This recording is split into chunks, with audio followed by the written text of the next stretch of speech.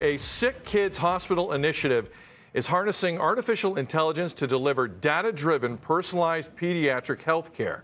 Joining us this morning to tell us about this incredible program is Dr. Melissa McCradden, Bioethicist, Associate Scientist at Sick Kids, and Fatima Zaidi, co-chair of hashtag Tech for Sick Kids Council. Good morning to both of you. Good morning. Thank you very much.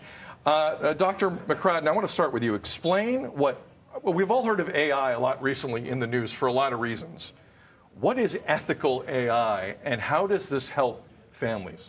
Yeah, so ethical AI really is about three important factors. One is good evidence. We need to make sure that we're collecting the right information about how an artificial intelligence system works. The second is good implementation, so making sure that we get input from patients and families about how we should implement artificial intelligence. And the third is good use, so thinking about how we use it in a way that parents and families still participate in shared decision making. So how can this be, I am as layman as you can get, and I'm not afraid to say it. So I'm sure a lot of people at home are thinking the same thing. How is this useful considering how much discussion there is currently going on online? Yeah, absolutely. So artificial intelligence really is about patterns. It's about looking at predictable patterns between information and maybe something you want to predict, like a diagnosis or a condition. And so we use patterns in medicine all the time. We also know that patients don't always fit patterns, and so it's always important to take what we know about those patterns and contextualize them to the specific individual in front of us. And we can do that in a number of different ways in healthcare. We might be looking at images like X-rays, CTs, or MRIs. We might also be looking at information that comes from a patient who's in an environment like the intensive care unit, where we're monitoring how they're doing over time. So we can really use it in different ways to use those patterns to help clinicians make better decisions for patients. Wow. Fatima, next question to you. What is Tech for Sick Kids fundraising goal? And what projects are you specifically fundraising for? So we're a group of technology leaders in Canada. We're really passionate about tech and how it can really change lives in a tangible way. And we are on a mission to raise $25 million from now until the end of 2023 to support innovation at Tech for Sick Kids and the foundation. How far away are we, and this is for both of you, yes, from having this technology be readily available? Like where are we in the process? I would say we have a ways to go, not only from a funding perspective, but I think it's just like the work is lifelong, and it's so that we can be a little bit more proactive with pediatric health rather than reactive. Also, I would say that one of the priority projects for this year is to reimagine a new Sick Kids campus, which includes new diagnostics, therapies, cures, and a new emergency wing of the hospital. It's often our first touch point with children and parents visiting the hospital, and so we've really decided to prioritize it this year. So how can the community help? Because that's a lot, 25 million. I'm no economist.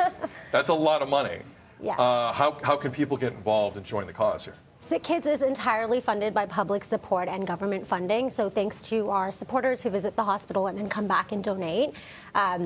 We are currently the #1 children's hospital in the world. In 2021, we replaced Boston's Children's Hospital for first place. And so I always say we are really lucky to have such a world-class hospital in our backyard. And if we want to think of it as, we have to think of it as a community project to keep it at the standards that it's at today.